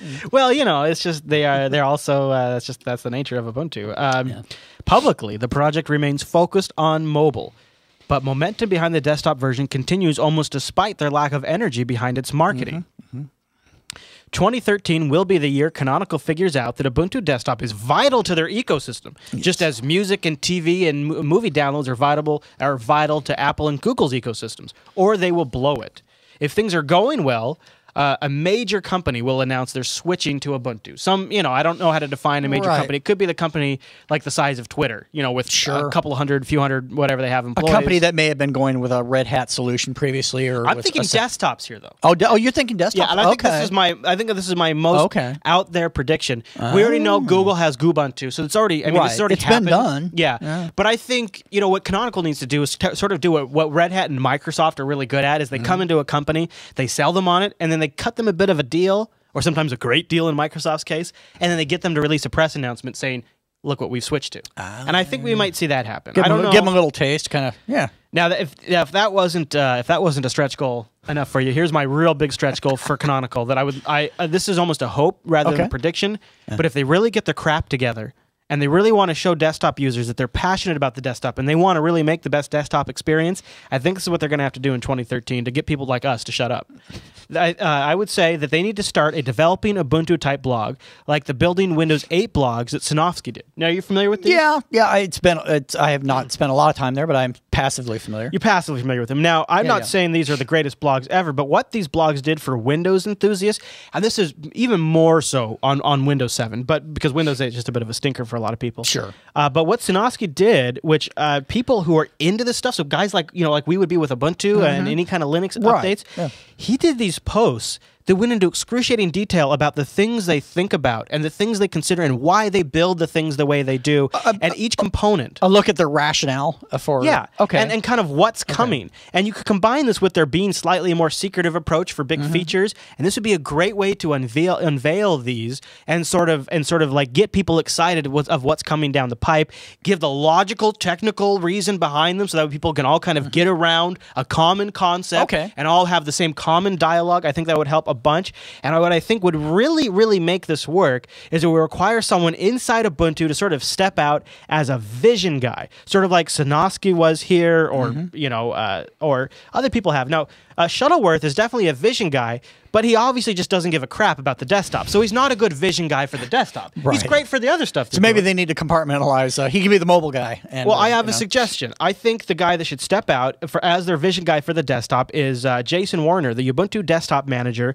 He's featured here in a video that we'll have linked in the show notes from UDS. He's very personable. He seems intelligent. He seems passionate. He's excited about Ubuntu. Like that. He seems like he would be a good communicator. I'm drawing a lot from this video, but if you had somebody like this who was out there, visiting the podcast, making the blog posts, doing interviews with the different news sites, telling people what's coming, I think the conversation would switch from what the crap is Canonical doing to this is what Canonical is doing. So basically you're saying instead of talking at their audience, they could try this new approach of talking with their audience. Yeah, and getting people excited and telling us that they still give a crap about the desktop, because right now Canonical kind of feels like Microsoft when it comes to the desktop. Like, it's beginning to feel that way. It's beginning to feel like we know best and just deal with it. Yeah.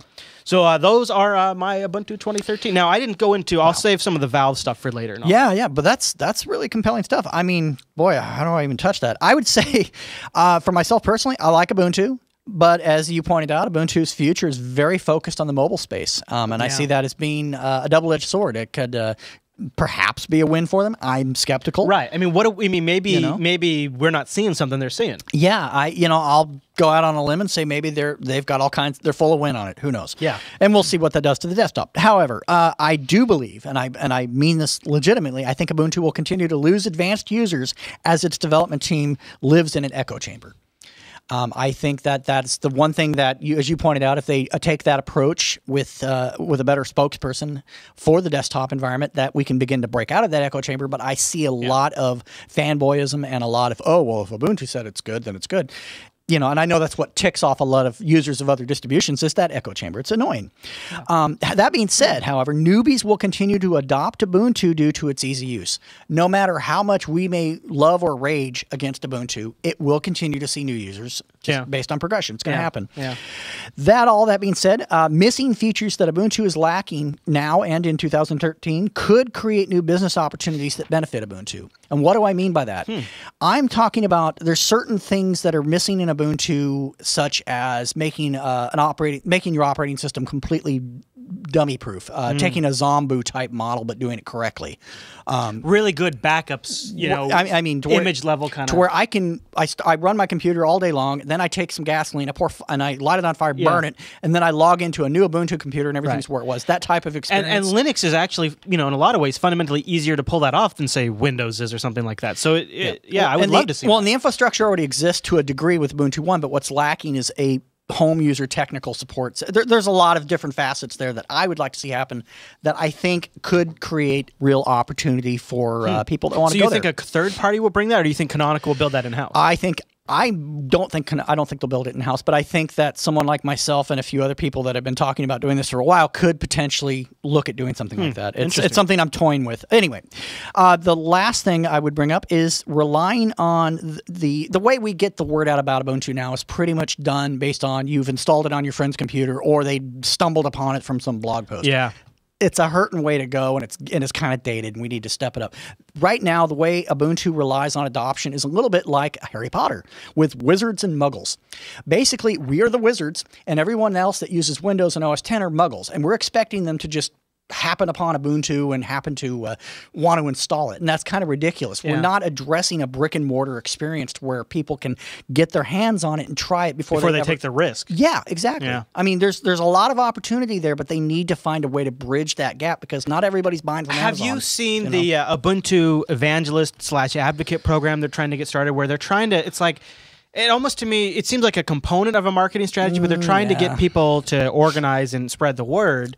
But if and the reason why that will fail and will be as about as successful as the Loco teams is if you go to the Loco teams for Washington, it's hysterical. It's a joke. It was a nice idea and it was awesome, but there's no motivation. There's an old saying: "No money, no honey." It sounds like to me they're trying to defer. Well, we still want to promote the desktop, but we just don't want to spend our time on it as much. We'll spend the time to have a few people work really hard to work with the community, and those people are doing the best they can. But it really is not. It's maybe part of a solution, but I think you're right. And you know what? Yeah. Really, you're kind of touching on what I'm saying, where they need to get a spokesperson talking about exactly the desktop. And I completely agree with that sentiment that you brought up. I think that's important. The last thing I bring up on the Ubuntu front is just simply that these are all things that can be addressed, and I don't expect them to start opening up booths in malls or anything like that. But I'm saying let's find a way to network with existing vendors. I don't know, let's say Computer Techs, for instance. They already have stores. Find a way to actually begin relationships there with an existing infrastructure and an existing ecosystem to begin getting Ubuntu installed where people might not discover it otherwise. It exists. It's just common sense. Yeah. Enough with the Loco stuff. That no one cares. It's cute when it's at a Linux festival, but outside of that, no one's thinking about it the rest of the year. Come on. That's a really good point. That's a unfortunately honest point. All right, should we move to Arch? Yeah, definitely. All right, so I'll start with Arch. Arch sees the largest growth from Ubuntu and Fedora defectors. Yep. Arch's fresh and supple repos are seen as a huge upgrade to Ubuntu's hit-and-miss repos after a month or two of release. Right.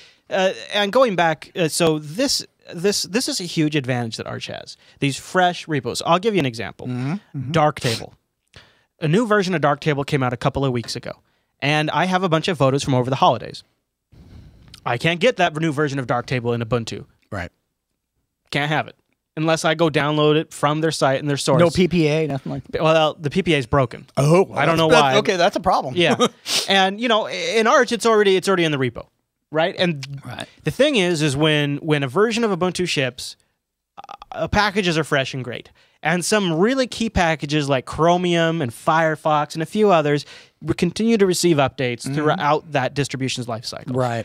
However, it's really hit and miss. Some stuff is missing. This is where Arch comes in as a real strength. And I as a user, find myself constantly thinking, oh, screw it. Maybe I'll just switch to Arch. Just screw it. Right. But then I think, I need to run Steam. I need to test this. And okay, I can't.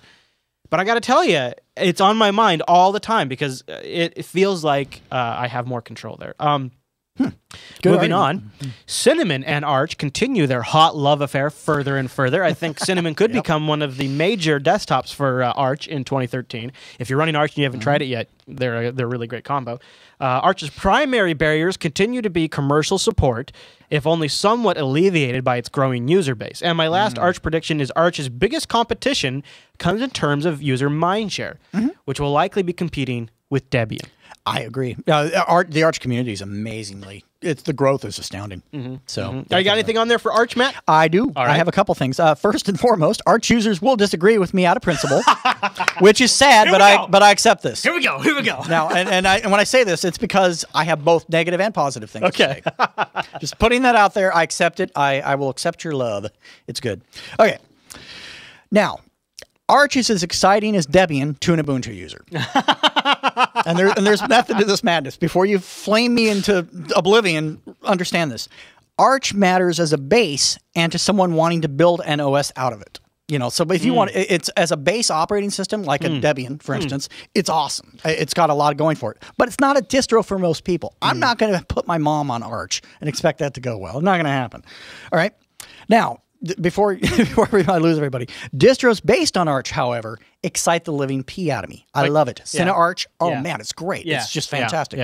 Because then you get your cake and you eat it too. You got your bleeding edge software, you got your performance and your speed, all the Arch benefits, the core goodies, right there for the picking.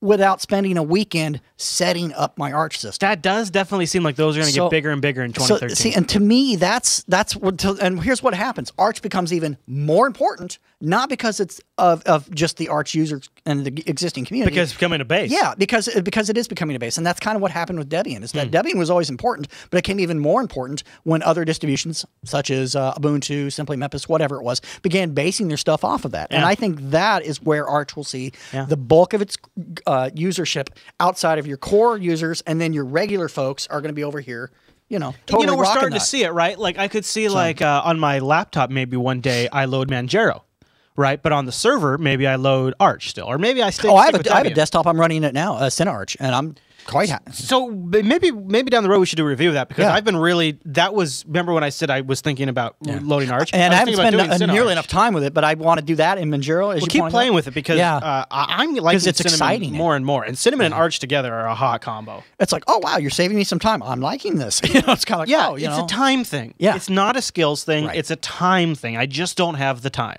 Exactly. But I want to use it. All right. You married, have family. You got priorities. You got things to do. Now, I think this next category is going to prove to be the biggest category for Linux in 2013, and it's not just going to be Ubuntu, it's going to be all distributions. Gaming in 2013. Obviously, Valve is going to be a huge player in this. Michael over at Phoronix did a great 2013 is going to be the year of Linux gaming write-up. And you read that headline, you're like, yeah, I hear that all the time. Right. And then you scroll through this list. Holy crap. Yeah. There is so much going on. I picked out the Valve stuff, right? I mean, obviously, Valve's just getting started. And we've already seen a direct benefit to end users that have NVIDIA cards, ATI cards, Intel cards on every Linux distribution. I feel like my Linux desktop has reached a whole new level for me in terms of what I can do with it now.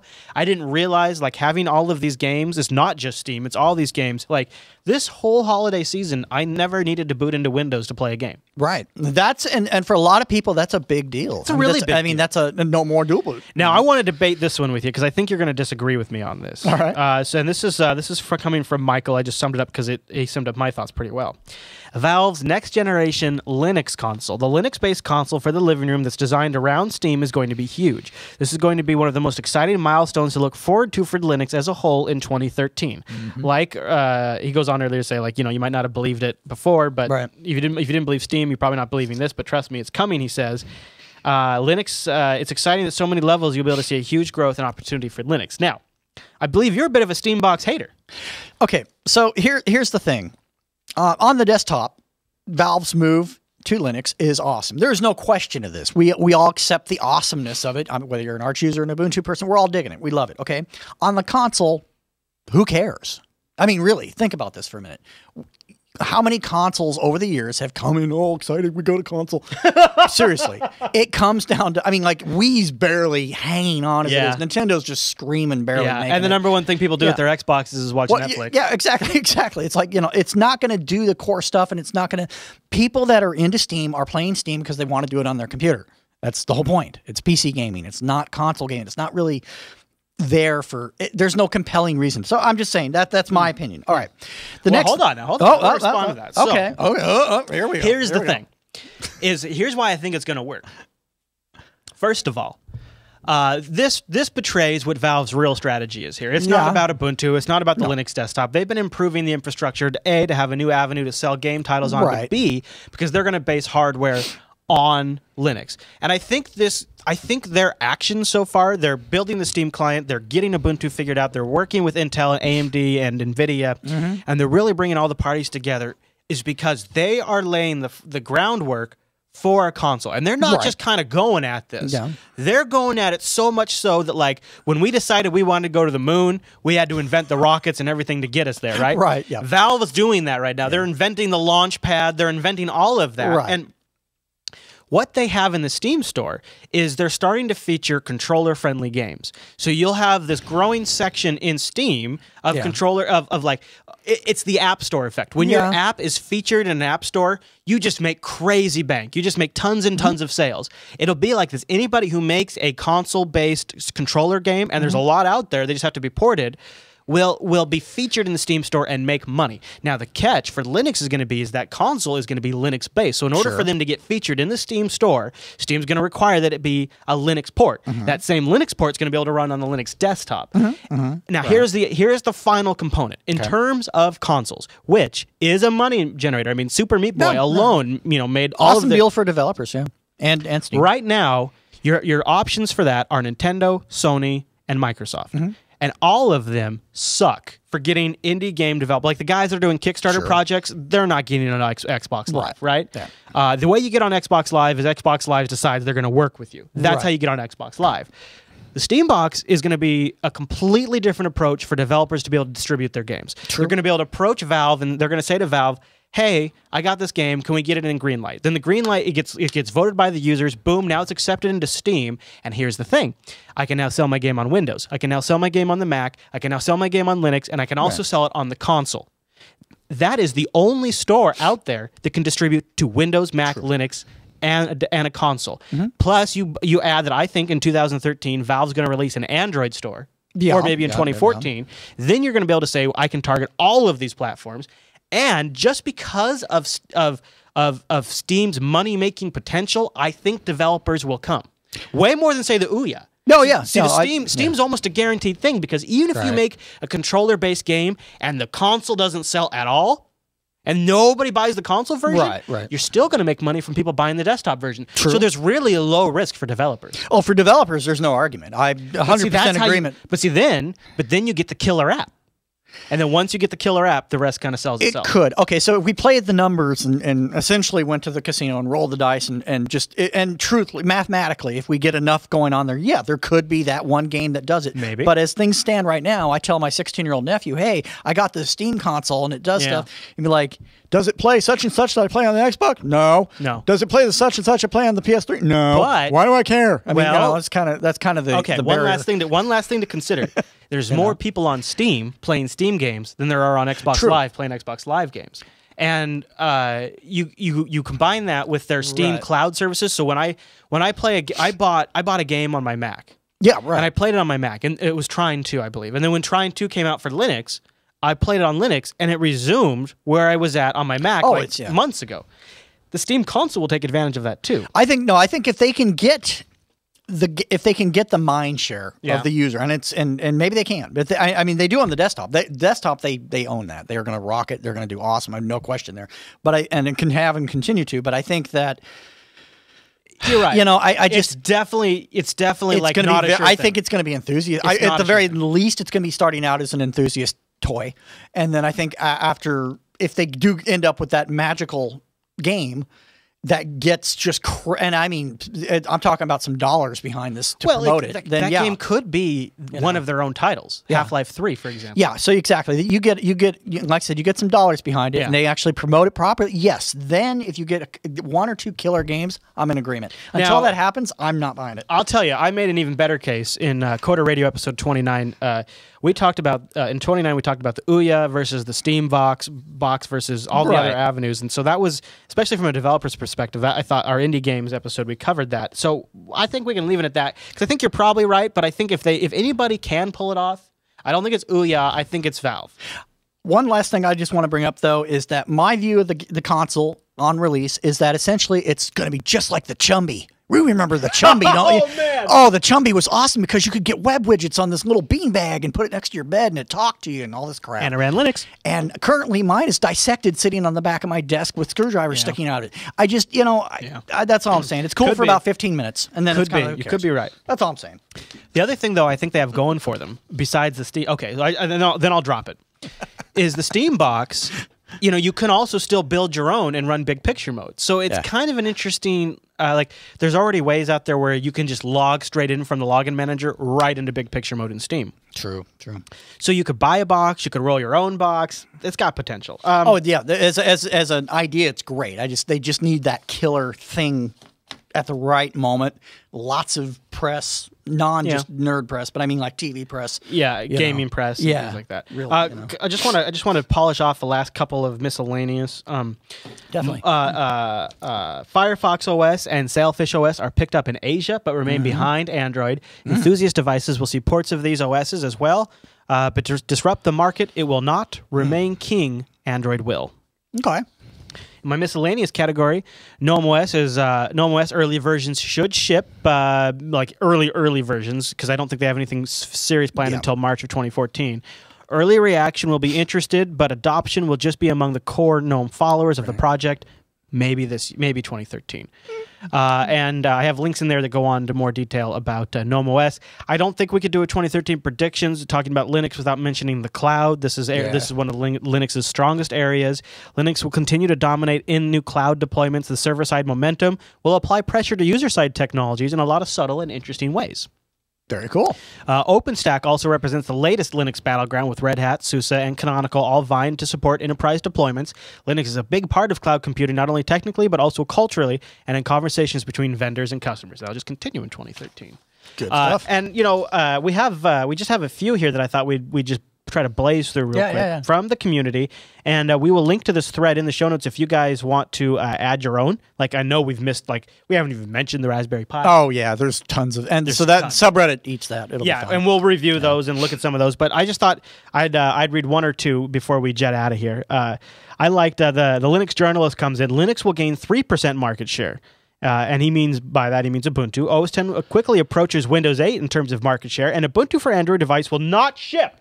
But people will begin to port Ubuntu TV to the Roku and Boxee. I'd love to put it on my Boxee, because my Boxee's DOA, basically. Yeah, exactly. XFCE will be the preferred desktop environment for Debian, CentOS, and Scientific Linux, and other stable releases meant for servers in GNOME wanders for another year, says Wing. Siblejar says Ubuntu TV and Ubuntu for Android will not ship on any mass market. Firefox OS will not ship on any mass market device and will be abandoned. Wow. Debian will debate whether to offer Mate or XFCE as its primary choice. They'll eventually settle on XFCE, but Mate will go into the repos as a favorable offset for Debian users.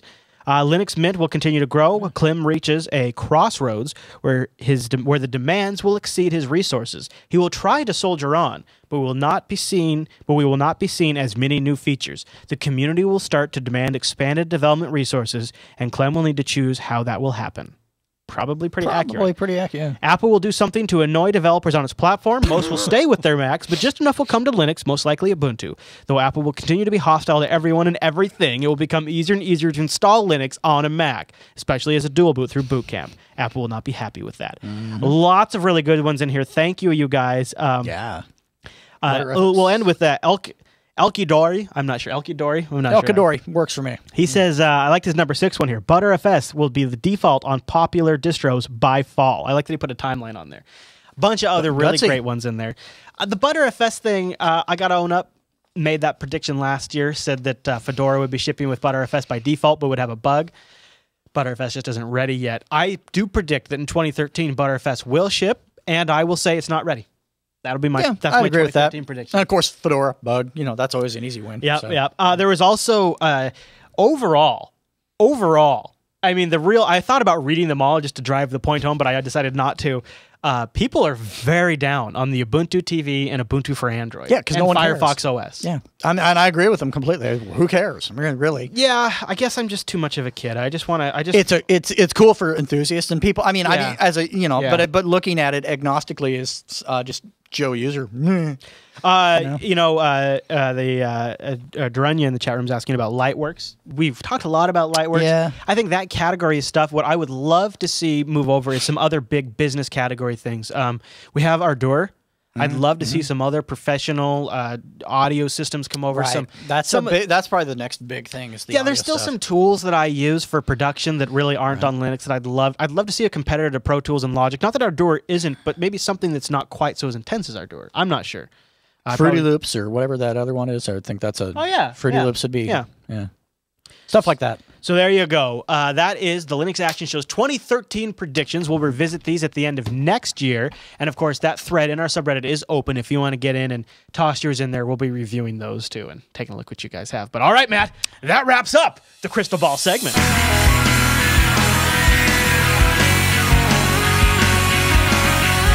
that brings us to the end of this week's broadcast. But, Matt... Yes. Before we get out of here, let's bang through just a couple of emails. All right. Now, I'm declaring inbox bankruptcy. So if you've sent an email and there are a lot that have not made it into the show and you still need your question answered, email us again. Because some of them are so old, I don't know if you've gotten your question answered. Now, here's the little thing. I talked about this on off air, but I think I'm serious. If I get so many emails that they'll just never fit into the show, I literally might start another show just about emails. So if don't hold back, let us know. And if you bury me, God, why am I even saying this out loud? I'm so asking for it. It's so stupid. Anyways, you can email linuxactionshow@jupiterbroadcasting.com or pop that contact link that we have up in the upper corner of the site, or submit a thread, which is the preferred method, over on our subreddit over at linuxactionshow.reddit.com. But Matt, yes, our first email comes from Lewis, and he has a UFI plus Arch plus Core i7 issue that. Maybe we can... That's some issues. Get some... So chat room, put your listening ears on because we need your advice on this. He says, hey guys, I recently got myself a nice Christmas present, a Lenovo X1 Carbon. The first thing I did was obviously to blow away Windows, and I installed Arch Linux. However, I'm puzzled about something. I'm booting the EFI STUB, via REFIND. Everything seems to work nice and stupidly fast thanks to the SSD. However, I noticed only 4 processors are shown in proc/CPU info. The computer comes with an i7 and hyperthreading is enabled in the BIOS. And you should see even the hyperthreading process in the CPU info file. So that should be there. A couple of years ago, I remember having issues when installing Arch on a MacBook Pro, where back then it was a Core 2 Duo and not properly recognized either. I'll try over the weekend using Grub2 and the usual MBR way to check whether I can get back my 8 processors. Any thoughts on what could be causing this? Thanks in advance, and keep up the hard work, and I'll keep on shopping on Amazon for you. That's nice. Boy, that's awesome. So he's got UFI. Yeah. I don't know if UFI is playing a role here. I wouldn't think so. I would think it'd be a black and white situation. You'd either be using your computer or not at that point. But that's news to me. I don't know. Chat room's pointing out there could be the possibility it's a low power i7. Maybe it doesn't have as many cores. I wonder... i7 in name only kind of thing? The other thing, it would seem like maybe a kernel level setting. So that's why I was kind of... I'm thinking this is probably a kernel thing. I don't know. Maybe it could be a flag at boot. Maybe, because you can pass commands like that at boot. Right. So I'm going to defer to comments out there, but I wanted to put this out there because the reason why, even though we didn't have an answer, I still wanted to feature it, is UEFI, it's here, folks. Secure boot is here. It's all here now. I mean, we're seeing it in the emails. We're seeing it on the Reddit. And people got Christmas presents, and these computers came with EFI and Windows 8, and now we're dealing with it. So while we don't have the answers yet, I'd like to start collecting the answers, just as a community, so that way we can start helping people with this. Because people got these new machines, they're going to want to put Linux on them, and they're going to come to us for answers, and I want to help them. This raises a bigger issue. Could this be what the Mayans were talking about? End of the world. End of processor cores. I'm just saying. First the processors go. You start losing cores. Next thing you know, it's just anarchy. I'm telling you. Well, and any honorable man would just have to fall on his own sword if he doesn't have all his cores. Yeah. I wonder if you're going to be blowing it away anyways. If you continue to have trouble, or hell, just do a live CD. Go into a live CD and like an Ubuntu live CD or whatever. Try another distro. See what you get. See what you get in there. I'd be curious. Yeah, from a troubleshooting point of view, just trying to determine whether or not this is a kernel issue, a distro issue, or whether in fact you are i7 in name only, or what's going on. Nate W in the chat room says the X1 Carbon is a dual core hyper-threaded, so you should see 4 cores. Okay. Which there you go, right? Cool. So there you go. All right. So that actually. So did he say he was seeing? How many cores did he say he was seeing? I don't remember. 4. Because if he's only seeing 4 cores, he said 4. Yeah. That's no good. That's just how many cores he has. Yeah. He says he noticed only 4 processors. So yeah, that's not too bad. No, it's dude. You're rocking fine, dude. Totally. It's a gift. Enjoy it. All right. Bob writes in and he says, "Hello, Chris and Matt. I'm a longtime fan of the show from New Zealand. We got a Bob in New Zealand." He says Lass and TechSnap are his top 2 podcasts. Well, he should add Coda Radio, Unfilter, SciByte, and Faux Show to those rotations, and then he's all set. Exactly. I would really appreciate it if you guys could do a roundup of podcast clients for Linux, especially covering those that just work, and give your comments about integration with MP3 players. If you did a review, I'd also be very pleased if you include the Bash Potter on the list as geek points for running it worthwhile. Now, we have actually done this. Yeah, we have. So go site:/Jupiter Broadcasting and search for podcast clients for Linux. But I'll just give a quick mention for G Potter. Yeah, that's a biggie. If you're especially just a simplistic GUI option. And if you want to go a little more advanced, Subsonic is a fun one. Yeah, just set it and forget it. And there was a Bash script that I featured a while back. Now that I'm using Subsonic, I don't use that Bash script anymore, and I can't remember the name. It wasn't Bash Potter; it was something else. But it was great. And of course, any of the Amarok, Rhythmbox, Banshee, all of those are going to do it really, really well. I personally prefer G-Potter. Yeah. I wish the G-Potter developers would list the Linux Action Show, the world's largest Linux podcast that's been around for 6+ years. I wish they would list that in their directory. G-Potter devs, you're listening. Now's a good time. If you know anybody there, if you could pass that along, that would be appreciated because you'd think people on Linux might like that. But just saying. Yeah.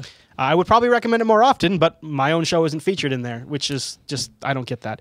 So G-Potter is great, but I honestly, if you can handle it, I know Matt's not going to agree with me on this. Subsonic's a lot of fun. That's what I use now. It's cool. I don't use it myself that much, but yeah, it's cool. And I think it's called Pocket Cast on Android. To be totally honest, because I tend to listen to podcasts on the road, I tend to use Pocket Cast myself. All right, just a quick community announcement from Ohio Linux Fest. They are looking for people to fill out a survey. Especially if you were an attendee from 2012. Yeah. It's just literally a couple of questions, and they're just trying to get an idea of what they need to prepare for the 2013 Ohio Fest. Cool. Now, our local Linux Fest is coming up. It is. I assume we're going already. Right? Yeah, I'm going. Yeah. I'll go. Yeah, you just let me know. I hope people out there are going. If you guys are thinking about attending Linux Fest Northwest towards the end of April up here in Bellingham, Washington, let us know. I'd love to meet up with you guys. Been going off and on since like 03, 04. Oh, yeah, a long time. Yeah. Oh, yeah. I've been going, for a really long time. Wow. All right.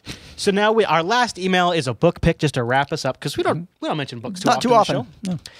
So Darren writes in. He says, "Hey guys, love the show. I'm sort of new to Linux. I bought Lindos back in the day and ran it for a while before giving up and returning to Windows. Anyways, I just got the Ubuntu Made Easy book for Ubuntu 12.04. Wow, was I very impressed. Within 10 days, I'd done a permanent install and played around with other distros for the next few weeks. For the past month or so on Ping iOS has been my distro. It's really quite excellent. Keep up the great work. That's a great success story.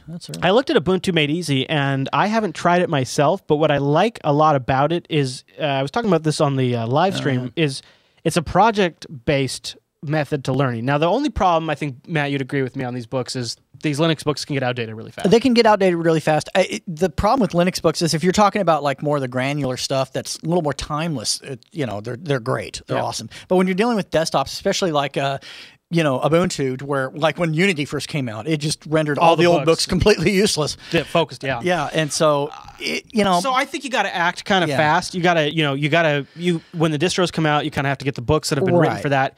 Some of the skills you learn, though, still apply to all the future updates. They do. It's a skill set you learn. And the ones that I think are the best are the ones like the one here that Darren's recommending. This Ubuntu Made Easy book is a project-based training method where you set yourself a goal, and then you learn everything you need to learn to get to there. And I was just saying on the stream that that's how I learned server-side Linux. Is my first 2 jobs were set up a Samba server and set up a Squid proxy server. Wow. And I had to learn everything between being told to do that or deciding to do that, in my case, deciding to do that, and then going from this is an idea to actually implementing it was a huge learning path. And if I didn't have that goal at the end, I wouldn't have had to travel through some of that stuff. That's true. And that's why I think the project-based introductions are a great way to go. So if you've been thinking about it, it might be worth trying. We'll put a link to it in the show notes. And if you grab that, it'll be an affiliate link, so it'll support the show. Good stuff.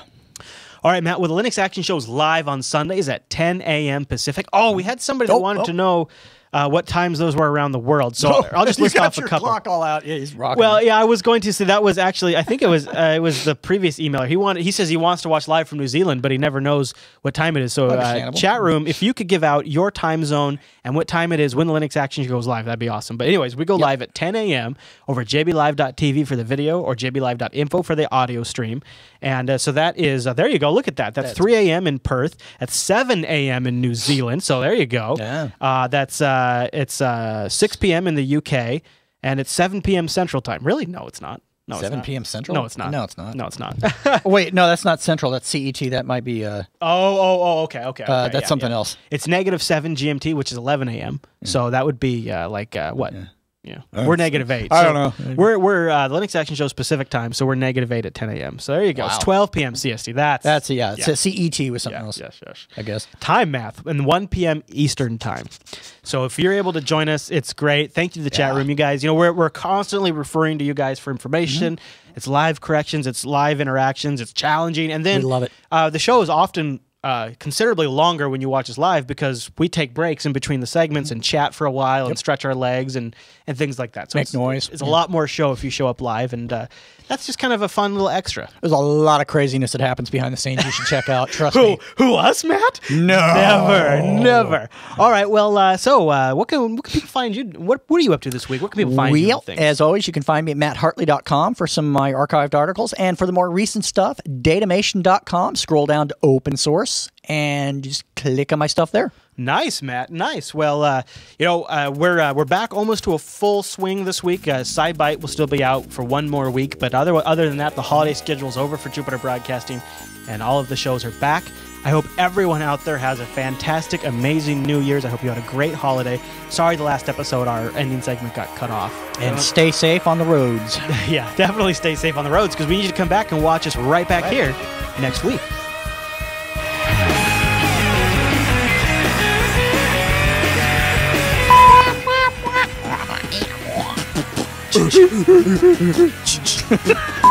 I don't know what that was. That was scary. That's soft skin, Matt. I have soft skin in there. Good to know. That's what she said. Been there.